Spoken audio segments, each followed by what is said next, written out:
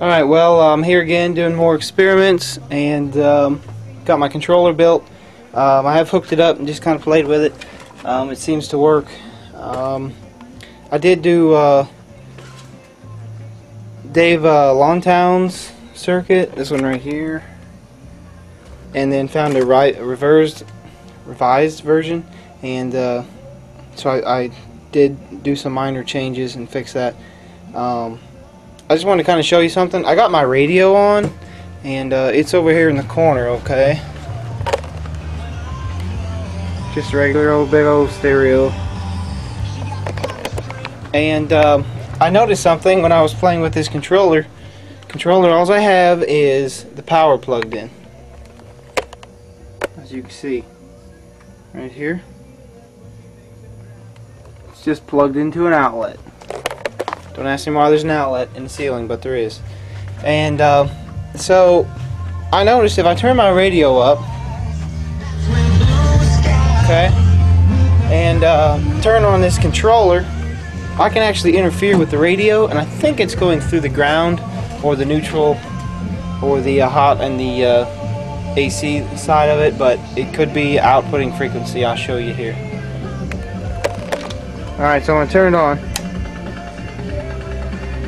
And you can hear it. Now as I adjust frequency, you can hear the noise change.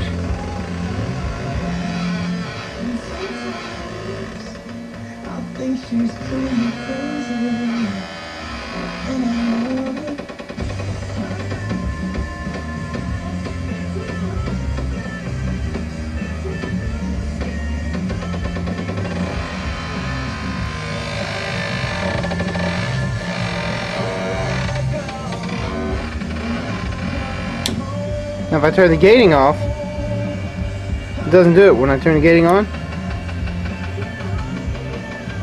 off, on.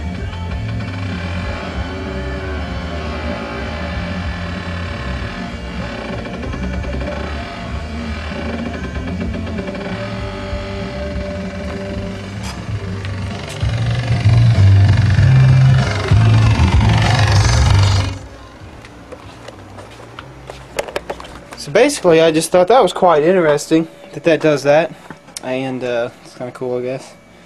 But I'll just show you some close-ups here of my controller, and you can check some more videos out. And I got some other things I'm going to be posting, so check them out. Here's a controller close-up.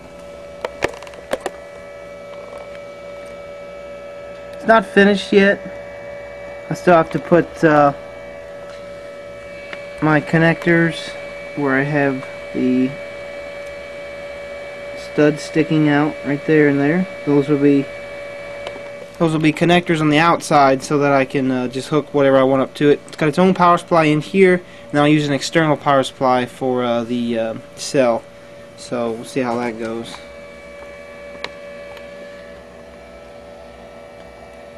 Chip mounted on a nice heatsink in there. Once again, it's not done yet. Do have to finish the sides and a few other things, but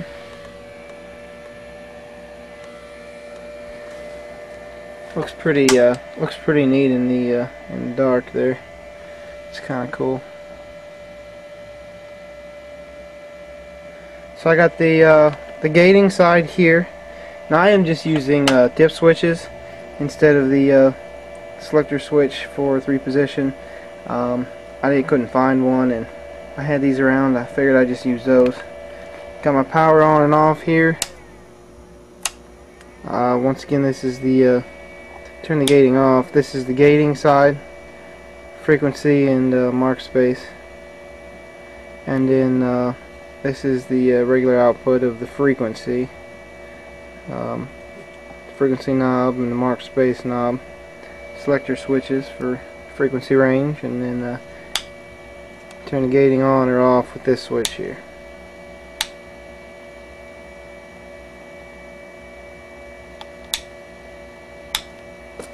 Yeah, that's it. So it's pretty neat. Spent a lot of time on it. It's kind of cool. So when it's done, put some more video and hook them up and see what we get. See ya.